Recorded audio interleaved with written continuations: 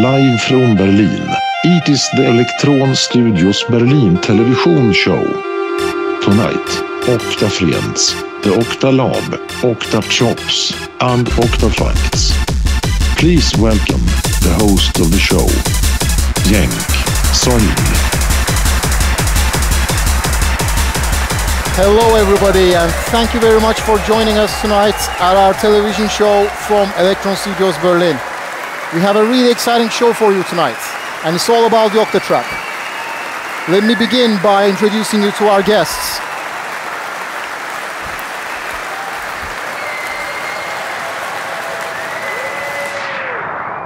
So here we have the Octatrack Mark I, released in 2010. And in December that year, we only managed to ship one, which marks our anniversary. The Octatrack paved the way for future sampling, and in 2017, we released the Octatrack Mark II model, which improved the screen, the buttons, the inputs, and many other things. And finally, we have the Octatrack Anniversary Limited Edition. Please give it a round of strong applause. And we also have a caller now.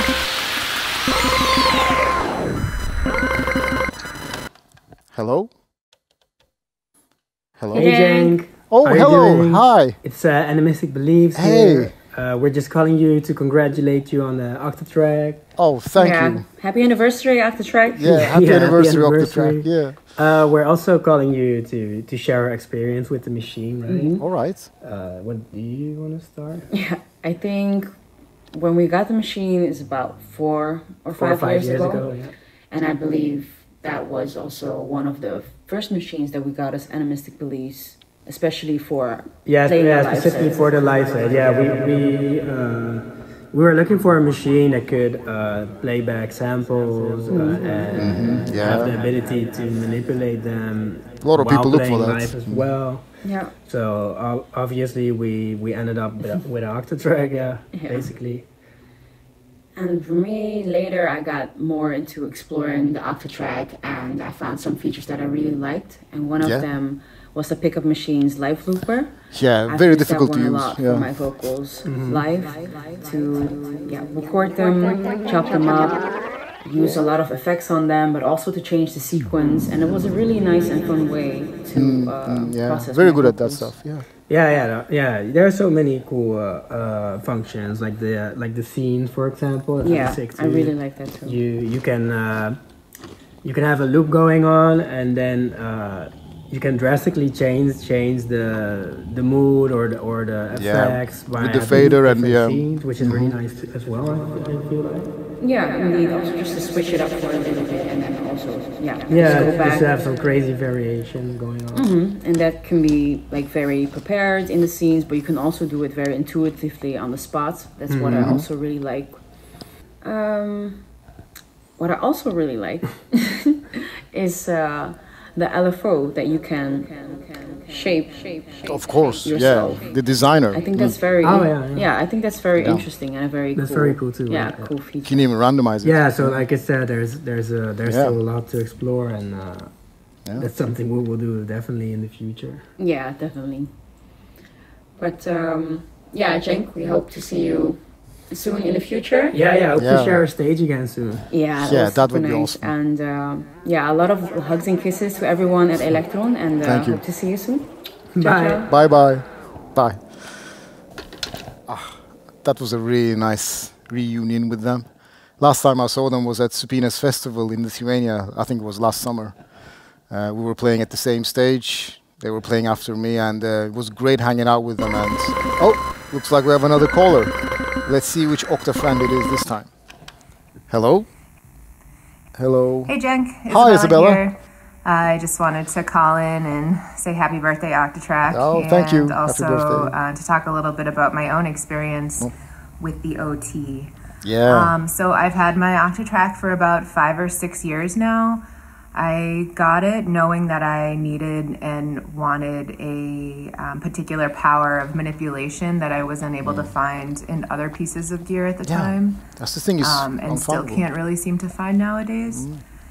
And so I guess my relationship with the Octatrack has been totally wild.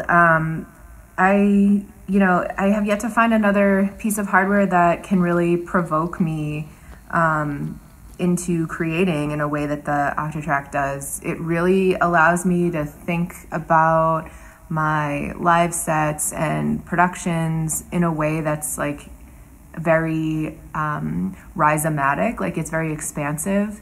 And so, yeah, it's taught me so much about how I can really warp sound and also like control other gear. Yeah. And over the years, I'd say that like the Octatrack has really become like the brains and heart of my setup. And I can't imagine really working without it at this point, to be honest.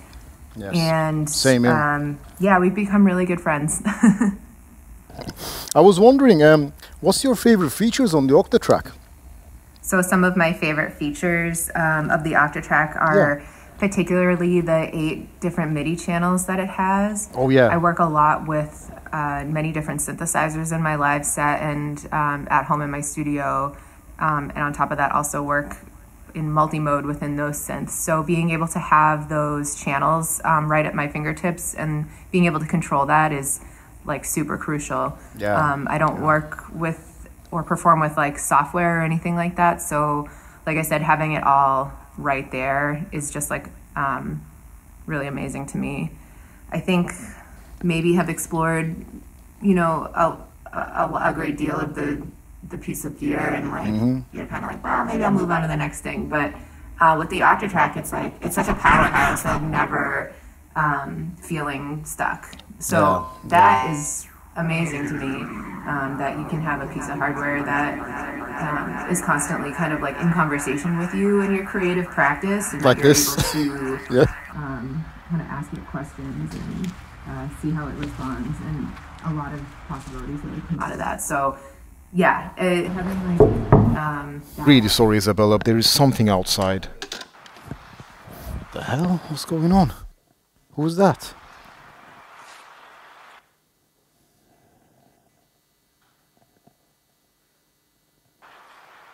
Well, I guess there's nobody out there.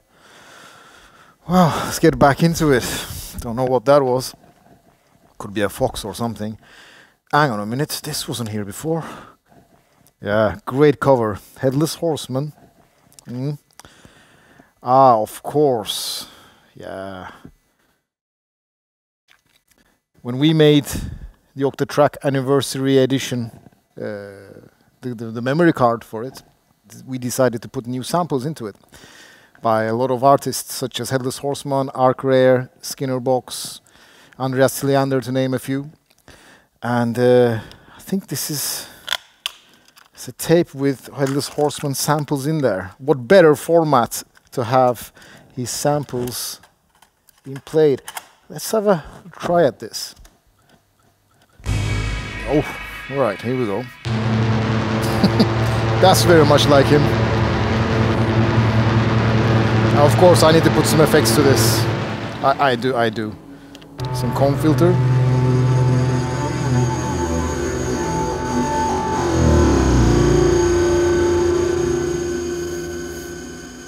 So maybe.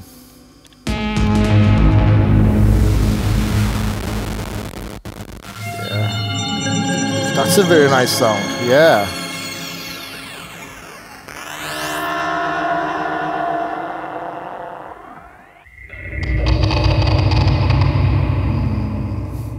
Yeah, okay.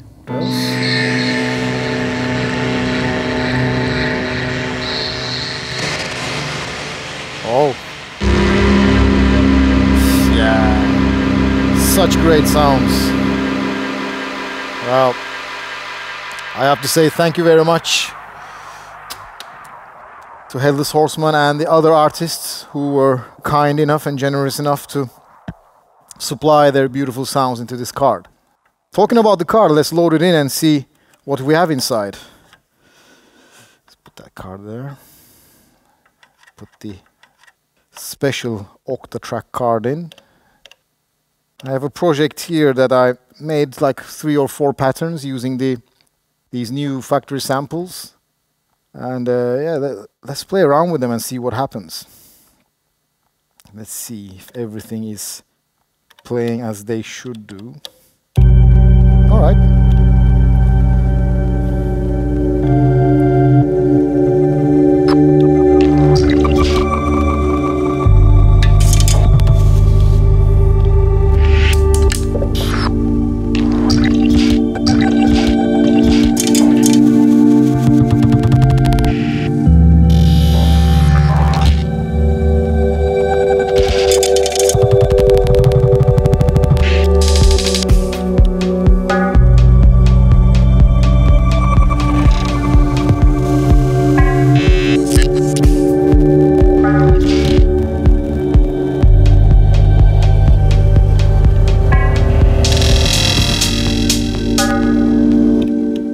another pattern. Let's see what we have here. Mute these tracks. I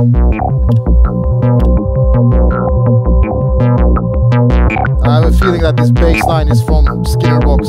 Yeah.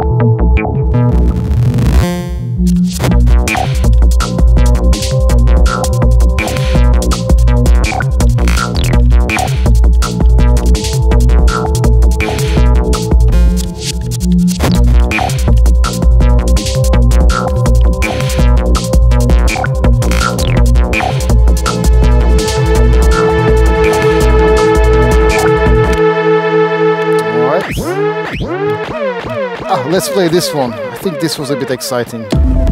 Yeah, here we go.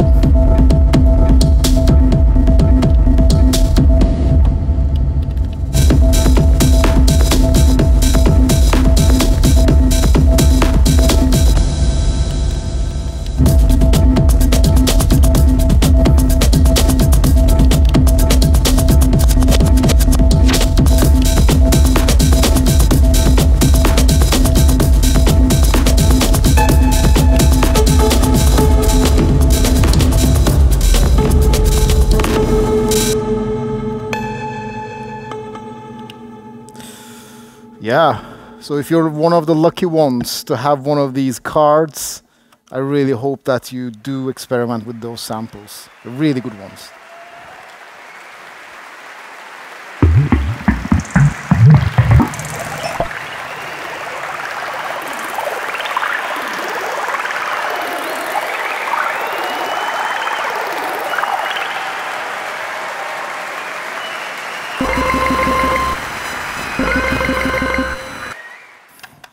Hello?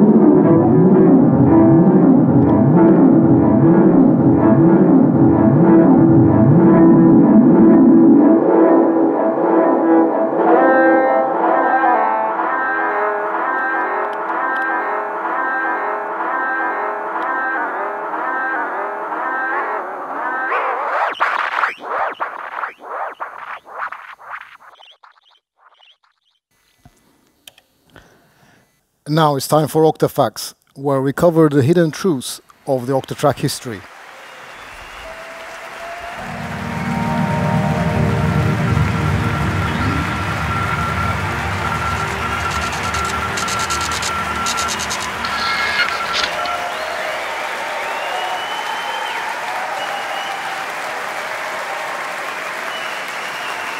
In the early days of the development of the Octatrack, it didn't have a name. And one of the names that was nominated for it was Trackstar. And as I hear, it was very close to be called that. So just imagine what it could have been. In Music Messe 2010, the Octatrack was first shown to the public. And as you can imagine, the firmware was very early. One of the big issues with that demo session was the fader was hard locked to pitch all the time. So just imagine your Octatrack doing that today. When the Octatrack first started appearing in people's home studios and bedrooms, people were greeted by coming soon screens. And if my memory serves me right, I think it was the MIDI sequencer and audio editor and the slicing options were disabled, and it had that coming soon screen. Yeah, well, they did come soon, so I guess we're all happy at the end of the day. MIDI tracks were added late during the development of the Octatrack. Even a hole was drilled into the prototype to add this new MIDI button. And I remember actually it took a while for the MIDI sequencer to be available on the Octatrack. It was like a year or maybe even two into its life cycle. And it was a long wait, drilling into the prototype, and it was late, but I think it was really worth it. Because at the end of the day, this MIDI sequencer is the only one that allows me to lock ARPs per step in the whole Elektron sequencer range. So, thumbs up to that. And also I remember, there was this MIDI sequencer in one of the MIDI, in one of the early beta firmwares. And they had these bunnies jumping around. And that was during the Easter time, and that was a cute memory. Believe it or not, we made games to be played with the Elektron machines. And my favorite was the Octapong. And this game was a two-player co-op game, so you would need two Octatracks. And it was quite an achievement to get that going, but I think it was worth it, because it had multi-ball, bullet time, high score, and all these little creatures to hit with your balls.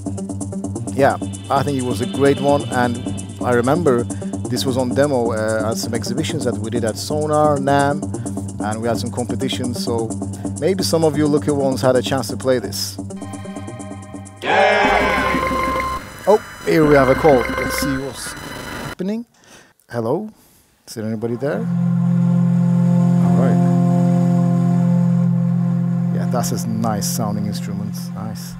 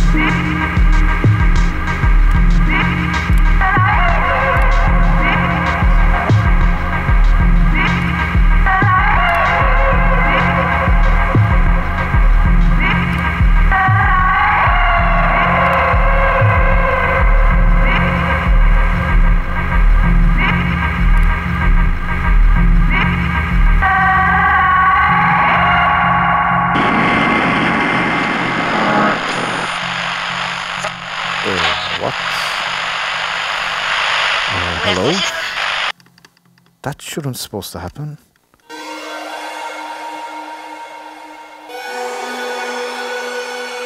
Oh, wow.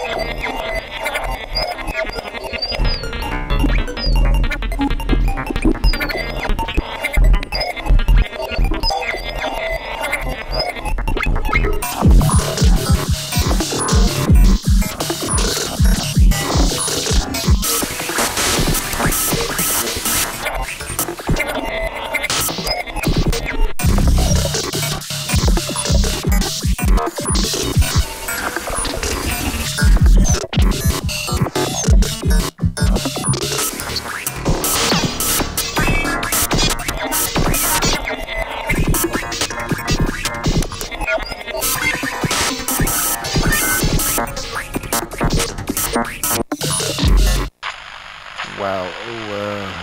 What? Hello? That was top quatch. Hello? Is anybody there? Oh. Yeah, looks like we lost the connection to that. Well, that was pretty crazy. I wonder what was happening though. I mean, yeah, probably the Octatrack was sequencing the Hydra synth. Maybe it was resampling it even. I don't know. But talking about that, now it's time for Octa Chops.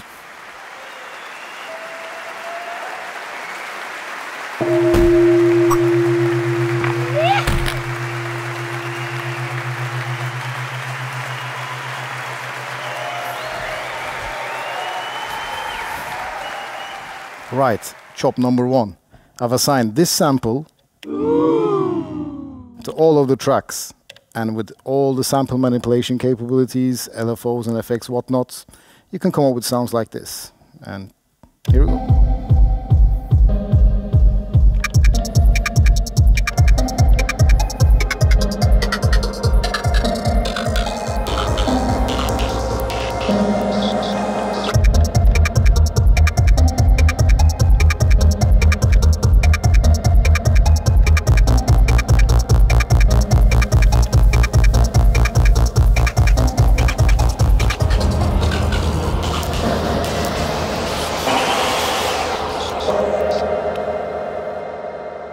Job number 2.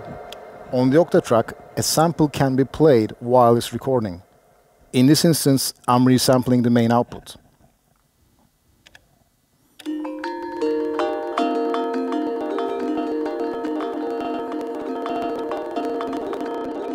And with the fader, I'm controlling the start point.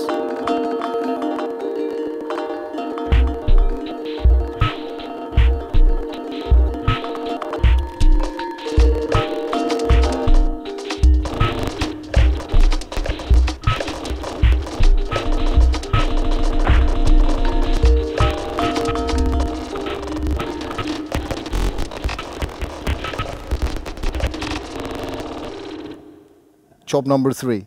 In the Octatrack, you can load in really long samples. And by manipulating the start point, you can get a lot of different sounds. Here I have recorded my MS-20 for like 30 seconds. And I'll just flick through the start point.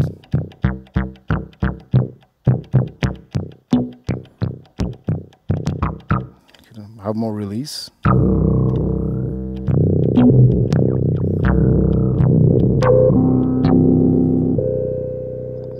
Let's play back the sequence.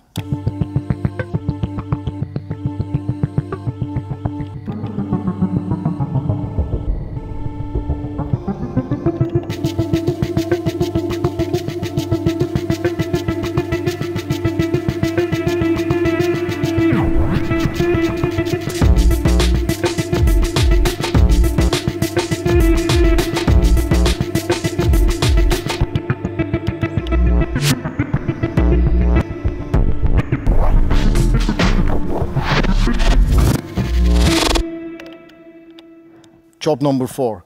I recently realized you can p-lock the FX blocks on the master track.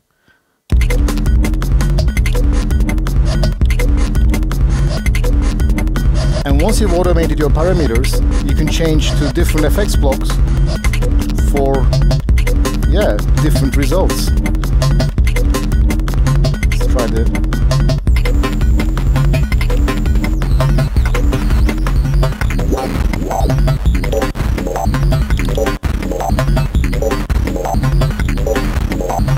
I also like to change the time multiplier on the master track sequencer, and you get a much interesting results like that also.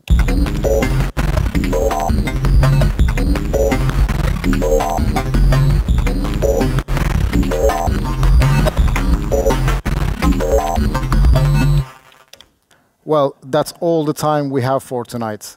I would like to thank all our guests that have joined us tonight and you for watching. We look forward to seeing you next time. Stay tuned. Straightly and smoothly. Do not press the tip of the mouthpiece among the teeth, then below it.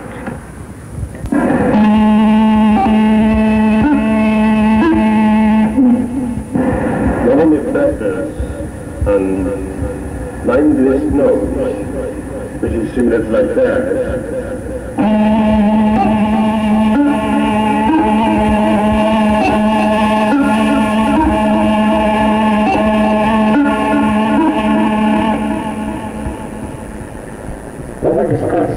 About the interchange of notes with this note.